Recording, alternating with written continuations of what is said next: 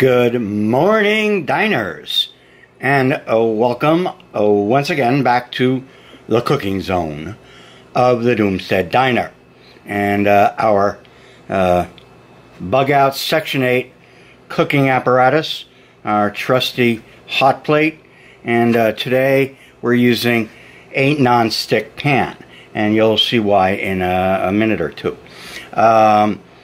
Okay, for this morning's breakfast, we're changing up a little bit. We're getting away from the Western, American, European, etc.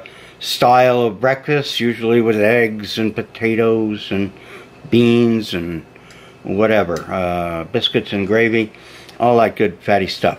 And we are turning Japanese. Yes, I'm turning Japanese. I'm turning Japanese. I really think so. And in the world of shit hits the fan here in Alaska, Japanese is a good choice because for our breakfast meat this morning, we're not going to have bacon, we're not going to have ham, we're not going to have sausage, none of those things, none of those products, although you can raise pigs in Alaska, so, you know, I expect there will still be bacon, ham, and sausage, as well as pork chops and baby back ribs and those things. Now, whether or not I'll be able to access them, afford them, if there will be money that works, I don't know.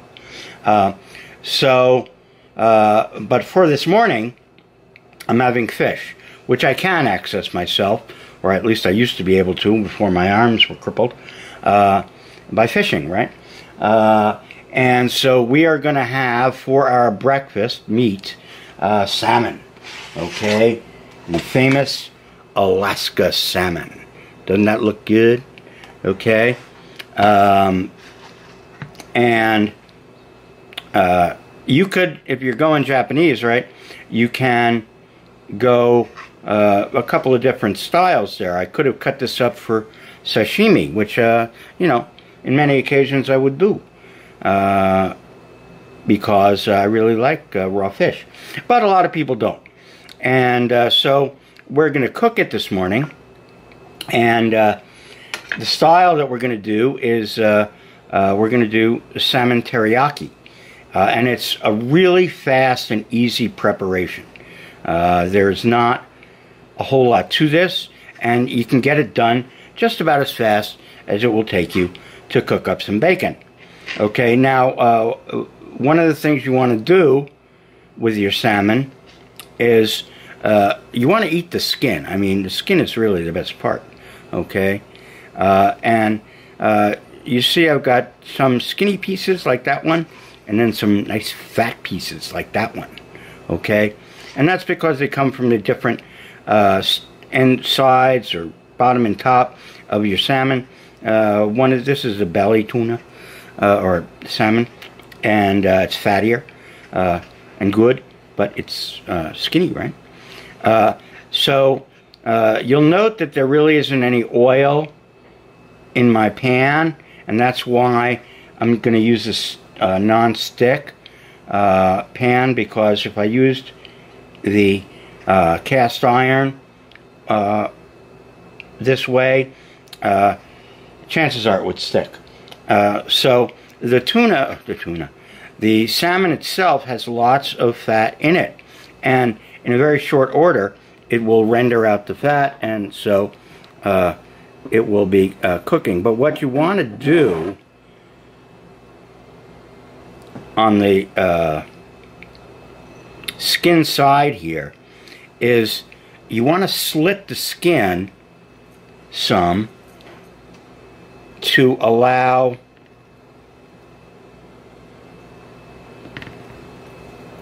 the fat to come out. And what I'm using here for this procedure is a straight razor.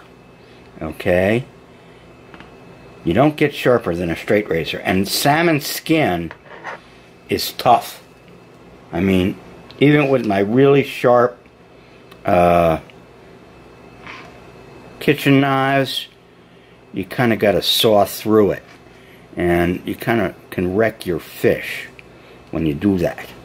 So if all you're doing is slitting the skin, then a straight razor is really good. Just takes a couple of passes and poof, you're through the skin. Okay? And besides letting the fat out, why do you do this? Well, the reason is because your skin will come out crispier. And crispy skin is much nicer than soggy skin for salmon. Okay? So I suggest slitting the skin before you go through this procedure. Okay? And there's this one. I've got 2 more to do. Try not to slit my fingers along with slitting the skin. Always a danger when you're working with sharp knives.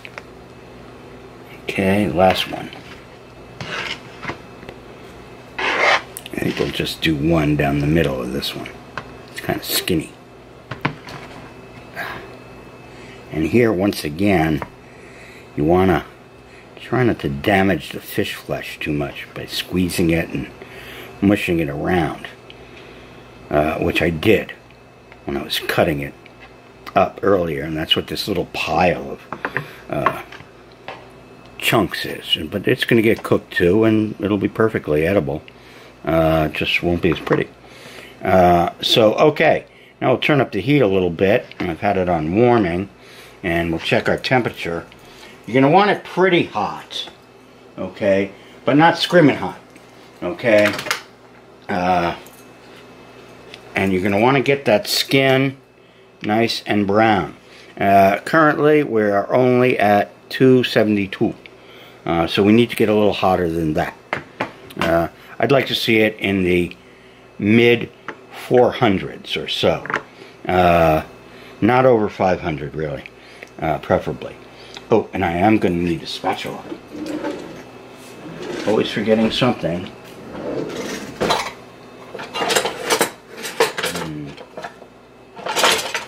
There we go. Spatula. Going to want to get under the fish and not let it start sticking to the pan when we do this. Temperature's starting to come up. No, not hot enough yet. 259. Let's go. Turn up a little more.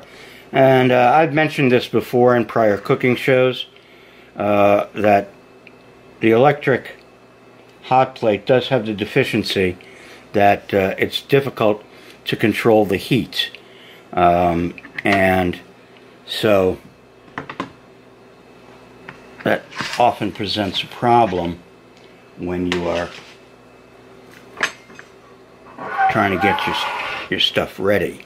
And let's get a little more centered there. And see if we can zoom in just a little bit. Okay. That should be pretty good. I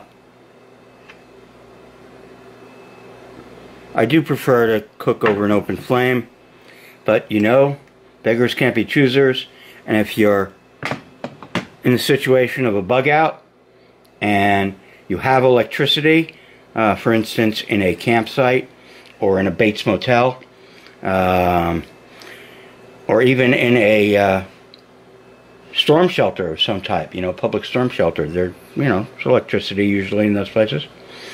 And these electrics are good because, you know, a lot of places don't want you to have an open flame indoors, but they'll let you use electric cooking apparatus. You know, even though they can start fires too, but that's just the way it is. So, I highly recommend having electric cooking apparatus, and we've been using mostly the electric hot plate for our cooking.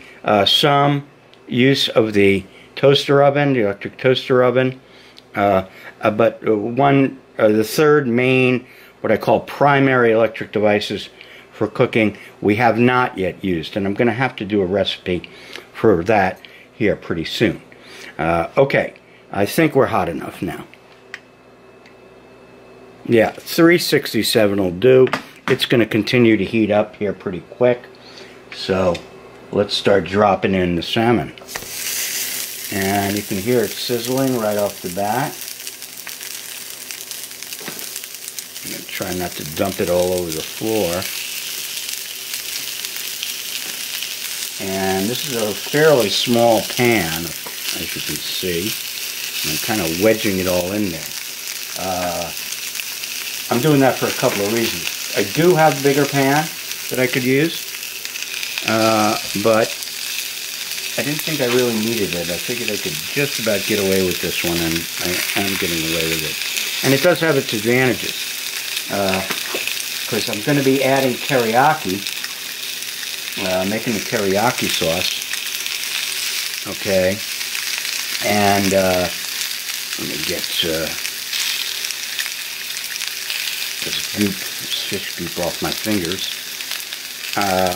This is going to be coated in teriyaki, so I won't need to use so much teriyaki in a big pan. I'll be able to use just the amount of teriyaki that I need to get my fish nicely coated up. And we're going to add the teriyaki here in a minute or two. We want to let that skin get browned up.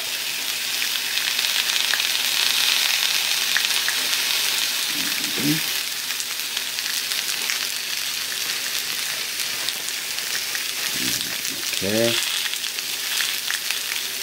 Where did I do with that? Okay, now let's go and look underneath these guys and see how they're doing. Okay.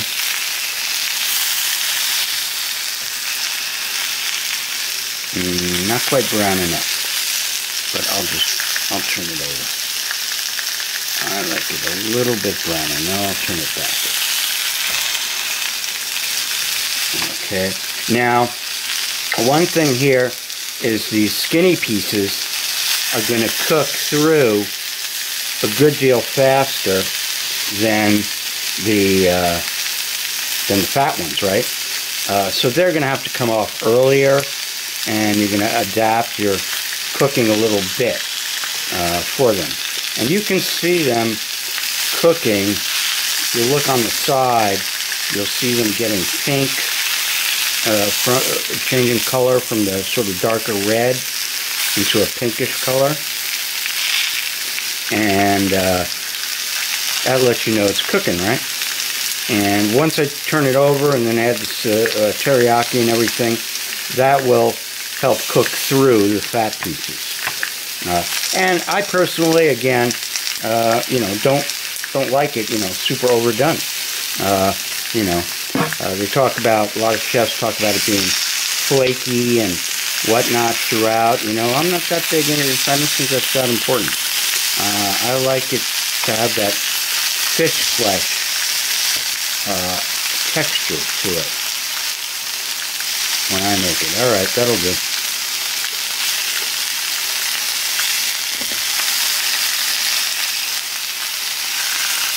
Okay, not bad.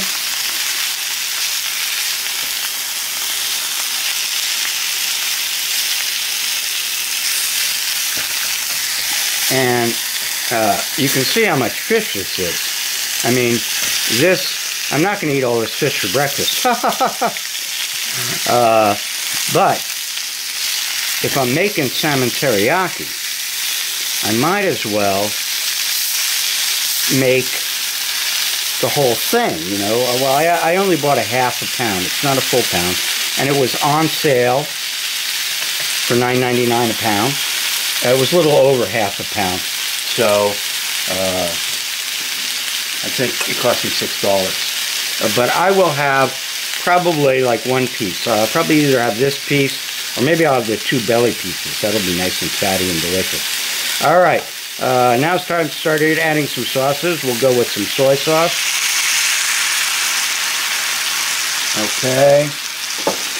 And then, traditionally you don't use this stuff. but since I have it, I might as well use it, right?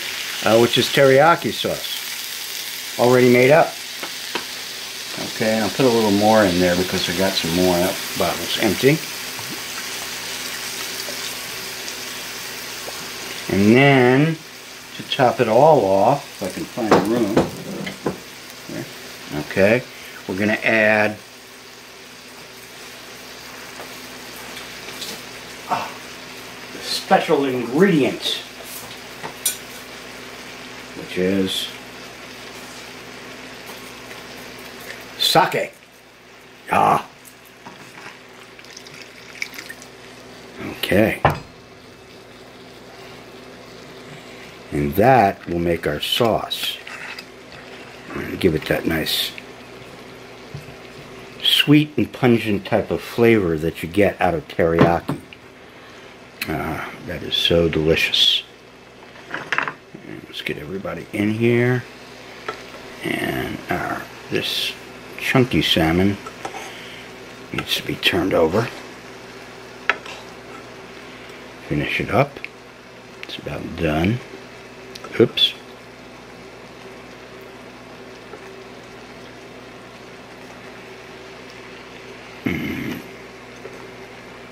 Give our skinny pieces another 30 seconds and they're going to come out of there.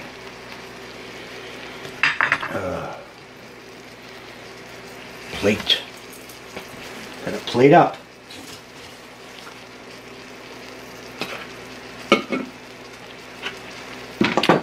So you might ask, what might I do with these other pieces of salmon that I'm not going to eat for breakfast this morning? Very simple. They go in the fridge. And salmon, particularly salmon cooked this way, keeps very well in the microwave well. So I can have salmon for breakfast again tomorrow morning.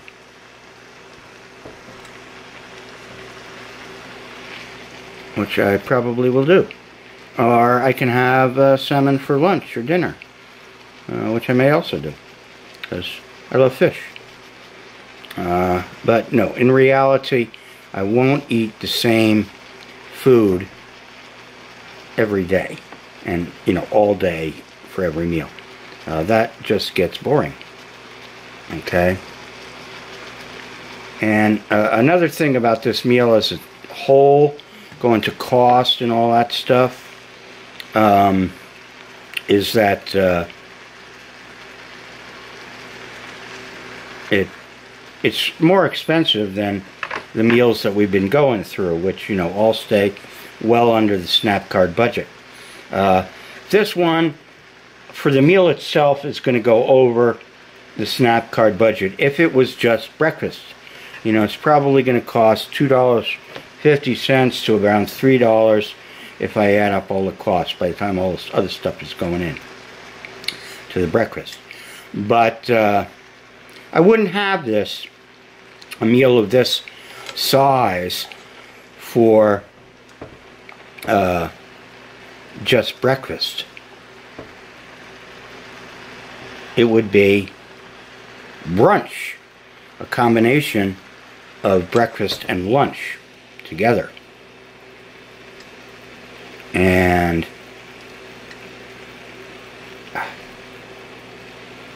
that brings its cost well into the SNAP card range. Because if you figure, like I said, the whole meal costs $3 at the most, I think. Then if you add together, you got a $5 a day budget, so $1.66 per meal for 3 meals in a day. So your first 2 meals you can add together. $1.66 plus $1.66 is $3.32. So you have more than enough money to enjoy this breakfast. And I turned up the heat because I want to reduce this, and then spoon it over the salmon. And then it'll look really good. It'll also taste really good, which is even more important.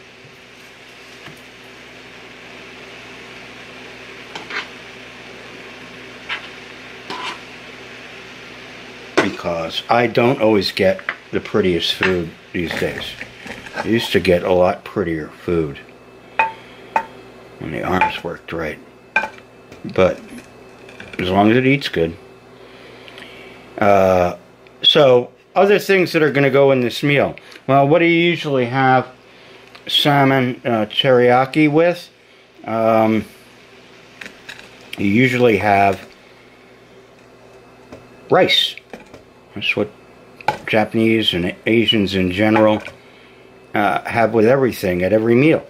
That's their carbo of choice. So it will go over a bed of rice, and the rice substitutes for your potatoes. It's the usual Western choice of carbo, although biscuits are chosen and other things as well, pancakes. And then I'm going to have a soup with it. And again, this is something that's not that common in the American or European diet for a meal. But in Asia, soups of various kinds are very common for breakfast. And, you know, you can do them in a whole lot of ways that really make them okay. We're just about thick enough now. Just another 30 seconds, 20 seconds. You can do tons of different things with them, and you know, put in what you like, and they don't have to be exactly like your regular soup during the day, but they can be. You know, if you like that type of soup, have it for breakfast. Why not? Okay, let's just pour that on there.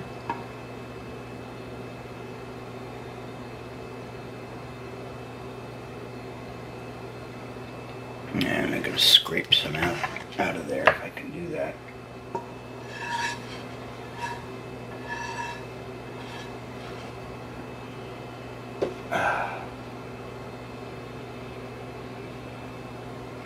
Well, we'll try. We'll get it out when we're off camera because I don't want to take up the time here.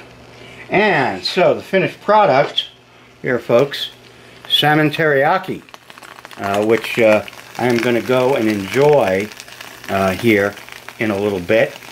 I got to let it cool just a little before I delve into it. And I've got my rice ready and my soup is ready. So I'll plate the whole thing up and take a picture of it for you guys to see. I don't think you need to be shown how to steam or boil rice. That's not very hard. And the miso soup that I'm going to have, I've already been over in another episode doing how to do a soup emendation and make an easy miso. So I'm not going to repeat that here either. Okay, that's all the cooking doom.